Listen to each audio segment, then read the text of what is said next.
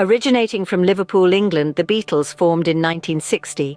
Comprising John Lennon, Paul McCartney, George Harrison and Ringo Starr, they became a cultural phenomenon.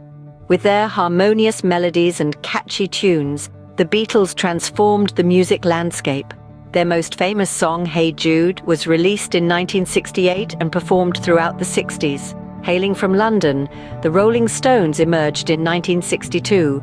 Led by Mick Jagger and Keith Richards, the band blended blues and rock with a rebellious spirit. Paint It Black, 1966, stands as one of their most iconic songs, performed passionately during the 60s. The sunny harmonies of the Beach Boys epitomized California's surf culture. Formed in 1961, their hit Good Vibrations, 1966, captured the essence of the era, marking them as one of the defining acts of the 1960s. With Jim Morrison's haunting vocals and poetic lyrics, The Doors broke onto the scene in 1965. Light My Fire, 1967, remains their anthem and a quintessential 60s track. Originating in San Francisco in 1965, the Grateful Dead became pioneers of psychedelic rock. Known for their improvisational live performances, they reached legendary status.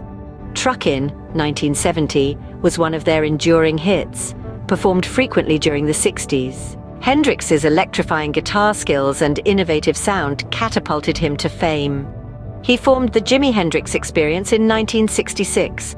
Purple Haze, 1967, showcased his virtuosity and was a defining track of the era. Janis Joplin's soulful and raw vocals made her a rock and blues icon. She fronted Big Brother and the Holding Company in 1966. Piece of My Heart, 1968, remains an unforgettable performance from her 60s repertoire. San Francisco's Jefferson Airplane symbolized the counterculture movement. Formed in 1965, their anthem, White Rabbit, 1967, captured the essence of the psychedelic era. Pink Floyd's experimental soundscapes defined progressive rock. The band came together in 1965. Comfortably Numb, 1979, may be a bit later, but their 60s work, like Interstellar Overdrive, laid the groundwork for their later success. The Who, formed in London in 1964, blended rock with a rebellious attitude.